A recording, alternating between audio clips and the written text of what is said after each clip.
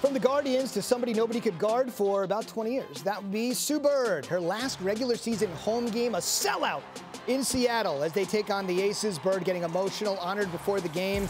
Fans showing their love during the pregame warm-up. Take a listen. And a 5'9" guard from UConn, number 10, Sue.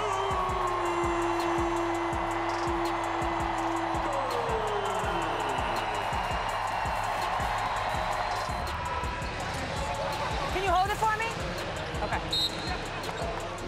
She got her flowers, as they would say. Deserved them. A'ja Wilson, Breanna Stewart showdown. The night might have belonged to Sue Bird, and it did. Both were on their game. A'ja Wilson was great, the corner three. Stewie to Bird. They didn't stop there. Wilson and Stewart had 32 games between them with at least 20 points and 5 rebounds. The edge goes to Wilson, 17-15 in that particular category. But let's just talk about the woman of the moment. Bird with the steal, does it all. Breanna Stewart back to Bird. There are too many championships. You need 2 hands to count those championships between Bird and Stewart. The collegiate and pro level. Next possession, Stewie, corner 3, boom. And just like that, we're thinking about it. Either one of these two teams could easily win the whole thing. Chelsea Gray back to A'ja Wilson, who's just been dynamic for Becky Hammond and the Aces. They go up 6 with a week to go in the regular season. Gray, look at this tough 2. Muscling, working it. Oh, it counts in the foul after completing the 3-point play. The Aces are in business. But are they going to lose in Sue's final home game? Stewart for 3. It's down to 4. Come on, it's her day. It's a sellout. They all came to see her, put it in her hands. Bird off glass for 2. Trying to creep a little bit closer, 37 ticks to go.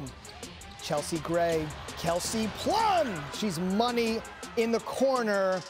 Storm dropped their final home game in Bird's tenure, but a championship run could still be in the offing. You are diving on the floor, playing great defense. There's a lot of basketball ahead of you. How are you trying to set the emotion aside and compete for a championship? You know, once the ball gets tipped, you just kind of play. I wasn't really thinking about it. Maybe it's just years. Well, at least it's not one more year, right? At least it's thank you, Sue, if you can hear those chants. But yeah, once the ball's out, out there on the floor, you just play. Again, a week to go in the regular season. Let's kind of keep an eye on Candace Parker of the Sky. She had a bit of the historic performance. The block here on Brianna Jones. Man. She is now top 5 all time in blocks. That's an emphatic number, 600 in the 4th. Courtney Vandersloot. Got it to go. Sky trying to hang on against the Sun. Under 3 minutes to go, still a 3-point game. Vandersloot, Parker, easy 2. They're the defending champs, looking to go back-to-back. Hasn't been done in a while. The WNBA, Kalea Copper.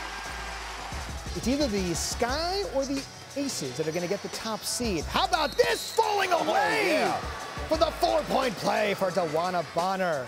All right, here we go. We're all knotted at 89. Emma Miesemann. Sky, little breathing room. 1.4 seconds to go. Last chance for Connecticut.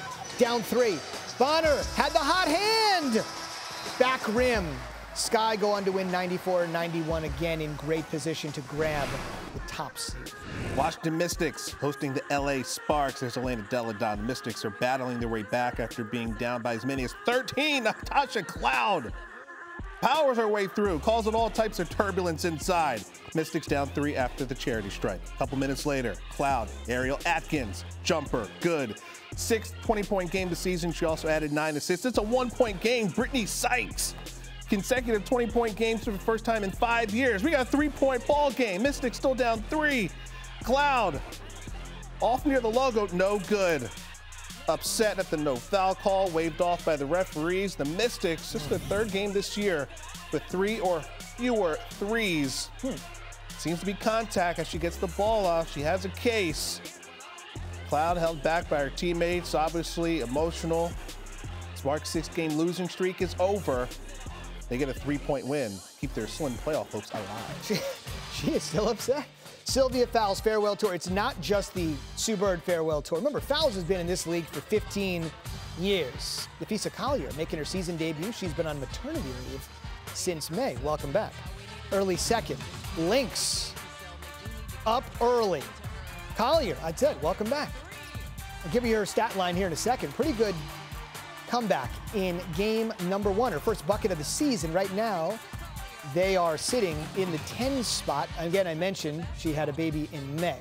All right, so then Sylvia Fowles got it. Remember, she was the big story at the All-Star game, Max, where she threw down the dunk. Remember that? Everybody was getting excited about that in the 4th. Collier, all part of a 10-0 run. A couple possessions later, Natalie Chunwa.